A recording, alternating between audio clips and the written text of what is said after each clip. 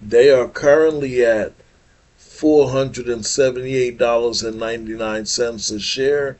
May have moved up since that time, since they're moving up. And Yahoo analysts estimate that they can go up to $535.34 in the next 12 months. Hey guys, after hunkering down during the winter and doing most of my videos outside, I'm out on the patio now.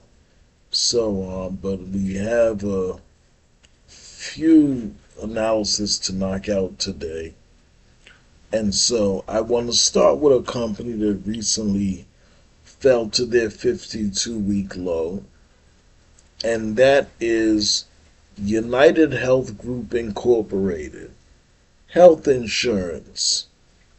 And for those of you who follow my channel already, you know that Humana is already on our watch list. Now we're adding UnitedHealth Group. Now, you know I break down the stocks on my watch list for those who follow me into three tiers. 3-star, which is the most fundamentally sound. 2 stars, which is beneath that, not as fundamentally sound. And 1 star, which is the least fundamentally sound, but still fundamentally sound enough to make it on my watch list. Well, UnitedHealth Group is a 3-star, the most fundamentally sound. And when I jump into the analysis for this company, you'll see exactly why I say that. They are currently at $478.99 a share. May have moved up since that time, since they're moving up. And Yahoo analysts estimate that they can go up to $535.34 in the next 12 months. So let's jump into the analysis on this company. But before we do that, first let's take a look at one where this is picked from and a couple of other things I do on my channel. So currently the stocks that I find fundamentally sound and they're at their annual low price, I add to my watch list. And every week when I see stocks on that watch list moving up, I put them out on my YouTube channel in a This Week's Stock Winners. Also, from the This Week's Stock Winners, I pick out this month's option picks. As we know, when it comes to stocks and options, options are actually based on stocks, but the percentages are much higher. You can make 2 or 3% a day return on the stock if it's moving up. You can make 20 or 30% a day on an option if it's moving up. So just a couple of things to look forward to in the channel, which is Uncle Dwayne's watch list. But having said that, let's jump over to this spreadsheet and take a look at this stock, UnitedHealth. Okay guys, so now we're looking at the company we're looking into today, UnitedHealth Group Incorporated, ticker symbol UNH. Now actually, I did the analysis on this company on Monday. That was April 15th. And when I did the analysis on this company, I saw that they had an earnings report dropping on April 16th. I did the analysis in time to buy it. But like I tell you guys, when earnings reports are coming up, earnings reports are like going to a casino. You can make a lot of money or you can lose a lot of money. If the earnings report comes out and it's good, you can make a lot of money. If the earnings report comes out and it's bad, you can lose a lot of money. And there's no way to know how the earnings report is going to come out. Even if you can find out, maybe you know somebody who works for the company and they're going to give you access to the earnings report before it comes out publicly. That's insider trading and can put you in jail. So, I decided I'm going to let it go by. I'm just going to wait until afterwards and then I'll decide if I want to buy it. And as of the last few stocks, that has worked out for me. But in this case, when I analyzed UnitedHealth Group on Monday, it was $439.20 a share.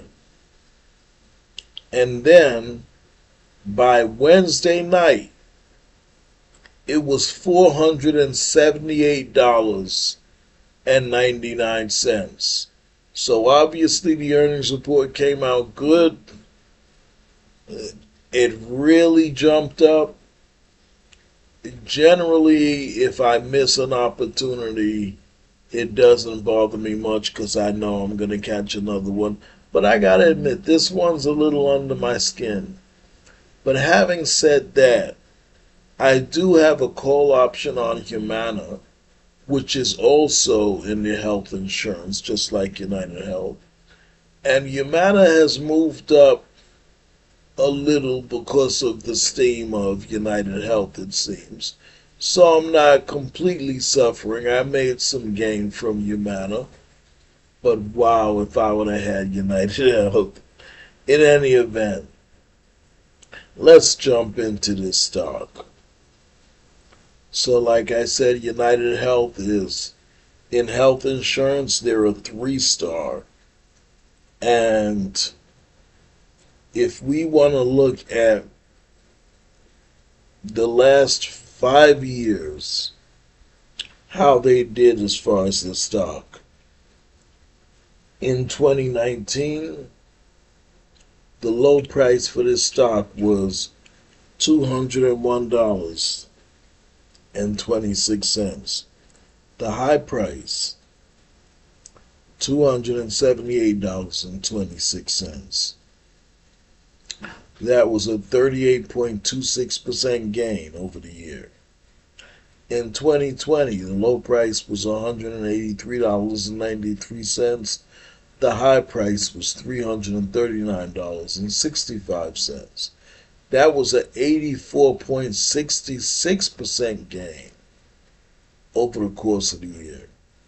In 2021, at the low price, they was $309.84. High price, they were $489.80.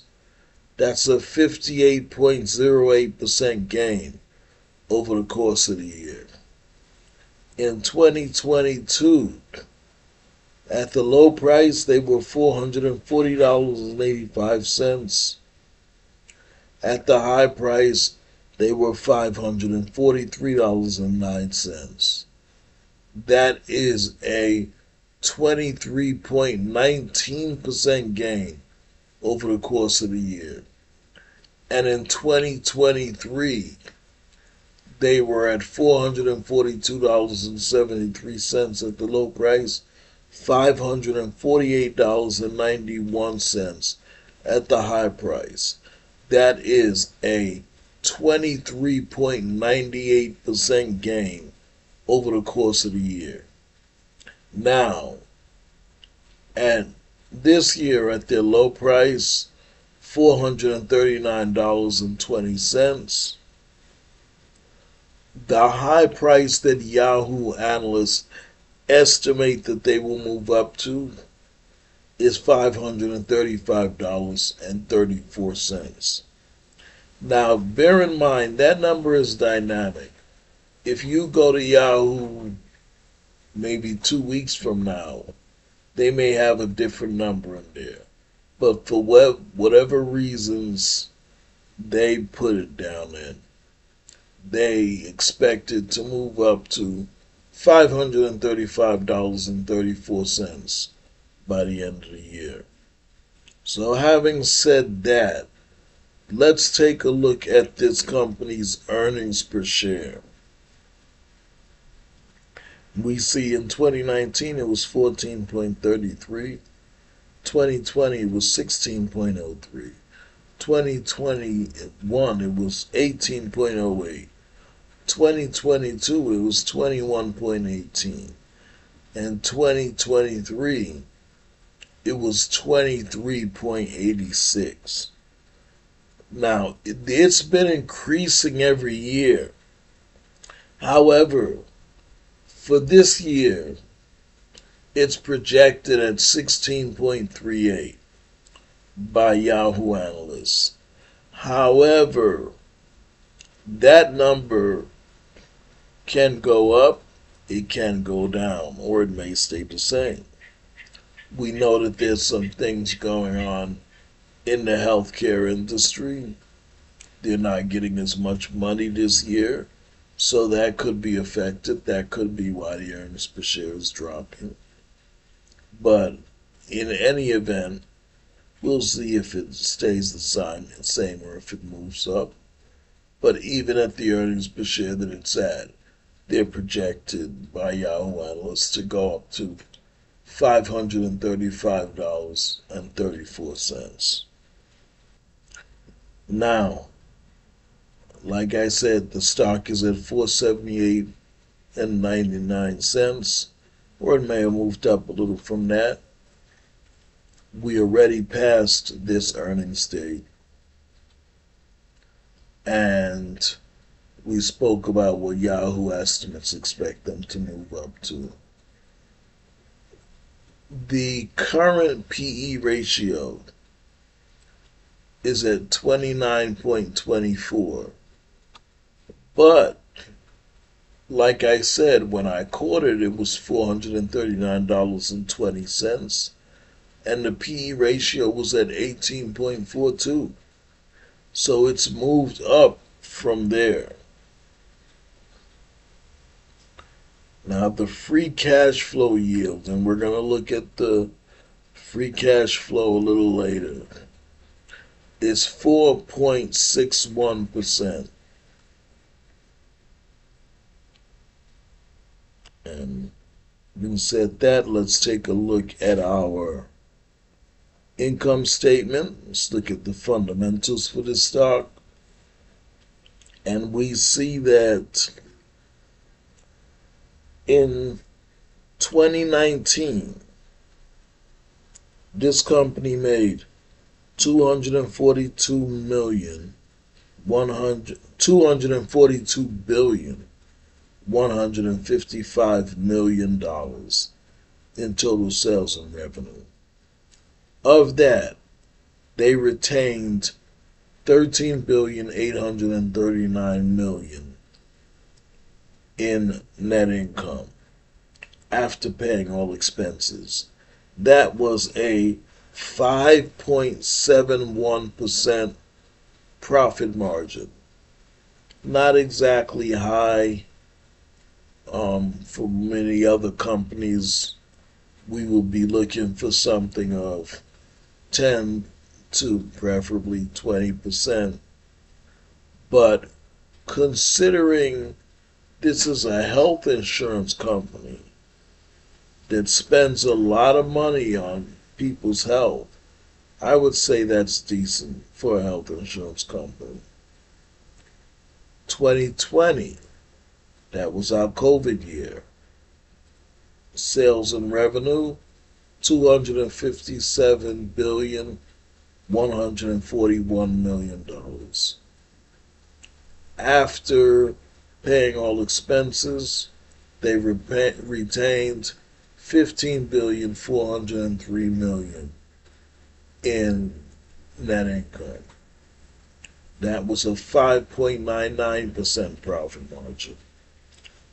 In 2021, notice their sales and revenue are going up every year. Sales and revenue, 287,597,000,000. And the net income, after paying all expenses, 20,120,000,000. That's a 6.21% profit margin. In 2023, sales and revenue was 371,622,000,000, and their net income was 22,381,000,000. That's a 6.02% profit margin.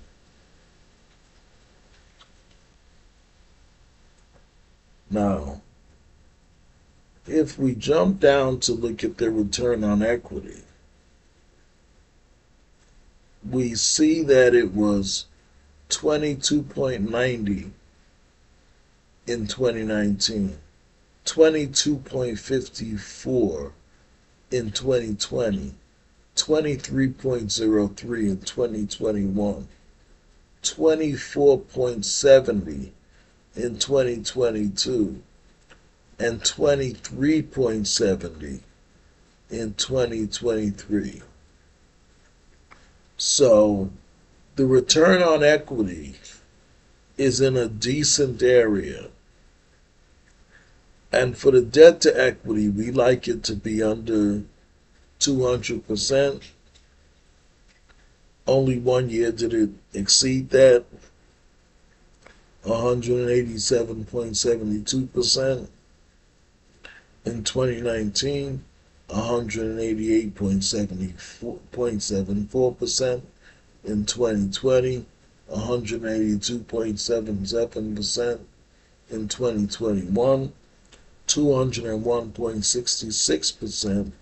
In 2022, and 189.89% in 2023. So, having said that, let's take a look at our balance sheet. Based on the debt to equity, the balance sheet should be decent. And actually, there is something I have a concern with on this balance sheet. And the concern is that we like to see our current assets exceeding or being more than our current liabilities for each year, and our total assets exceeding our total liabilities for each year. In this case, the current liabilities are actually exceeding the current assets for all 5 years. However, the total assets are exceeding the total liabilities. And like I say, our debt to equity is not so bad, so I'll overlook that.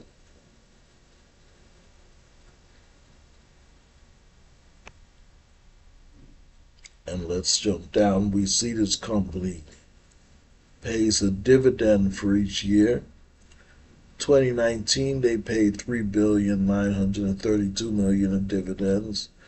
2020, they paid $4,584,000,000 in dividends. 2021, they paid $5,280,000,000 in dividends. 2022, they paid $5,991,000,000 in dividends. And 2023, they paid $6,761,000,000 in dividends. And we're going to go through more of that when it comes down to free cash flow. In any event, When it comes to a company, a public company on the stock market, they can do two things. Well, three things when it comes to shares of their own stock. They can buy back shares of their own stock, which we as investors love to see. They can sell more shares of their own stock, which we as investors hate to see. Or they can just do nothing. Don't buy back, don't sell. Well, in this case, in all 5 years, UnitedHealth bought back more shares of their own stock, which we love to see. They bought $4,463,000,000 worth in 2019, $2,810,000,000 worth in 2020, $3,645,000,000 worth in 2021, $5,747,000,000 worth in 2022, and $6,647,000,000 worth in 2023. I'm not going to go through the change in current debt and long term because we already dealt with that in the balance sheet. But I'll look at the free cash flow. Now, a company will have net income. That means on their income statement, they make their sales and revenue for the year. Then they have the expenses. Net income is what's left over. But free cash flow is what's left over at the end of the year. May not even be from what they made that year. So, we want to look at the free cash flow that this company had. And in 2019, they had $16,392,000,000. In 2020, they had $20,123,000,000. In 2021, they had $19,889,000,000. In 2022, they had $23,404,000,000. And in 2023, they had $25,682,000,000. Now, why do I consider the free cash flow so significant for a company that pays a dividend? Because the dividend actually comes from the free cash flow. And after paying their dividends, the free cash flow will let you know if they have enough to pay a dividend. So, in 2019, after paying their dividend, they still had $12,460,000,000 in free cash flow. In 2020, after paying their dividends, they still had $15,539,000,000 in free cash flow. In 2021, after paying their dividends, they still had $14,609,000,000 in free cash flow. In 2022, they still had $17,413,000,000 in free cash flow. And in 2023, they still had $18,921,000,000 in free cash flow. And that's significant because sometimes you'll see companies that are paying dividends just to attract people to buy their stock, but they don't have free cash flow to pay those dividends. So where are they getting the money from? Are they borrowing it? In any event, UnitedHealth is good in that regard. So as we come to the end of this, we want to look at these statistics and we see that the beta for this stock is 0.56. A beta of 1 means that the stock its movement is about the same as the market, as the general market. A beta of more than 1 means its movement, its volatility is more than the general market. And a beta of less than 1 means its movement is less than the general market. Well, this stock has a beta of 0.56. It's about a little more than half than the market. It has a book value of $96.06. Now, I have a channel, a video on a channel of why I don't trust book value. Book value should tell you if this company was to suddenly close down, how much you'd be able to get for each share of stock. I feel that's not reliable. I put a video on the channel explaining why. But in any event, the book value is $96.06 with a PB ratio of 4.99. What I count on more than that is whether the company is selling more shares in stock or buying back more shares in stock. In any event, there are 921.93 million outstanding shares of this stock.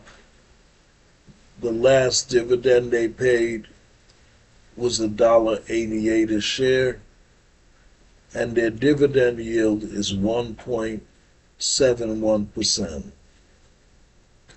Now, of that 921.93 million outstanding shares, 0.24% are owned by insiders. That means those who work in or are involved with the company. And 93.91 are owned by institutions, large banks, and so forth. Mr. John F. Rex, born 1962, is the president and chief financial officer of this company. He was appointed on April of 2024. And Sir Andrew Philip Whitty, born 1965, is the CEO and non-independent director. He was appointed on February of 2021. And UnitedHealth is in the healthcare plans industry, healthcare sector. So that's it for our analysis on UnitedHealth, guys. I look forward to speaking to you in the next video. Have a great day.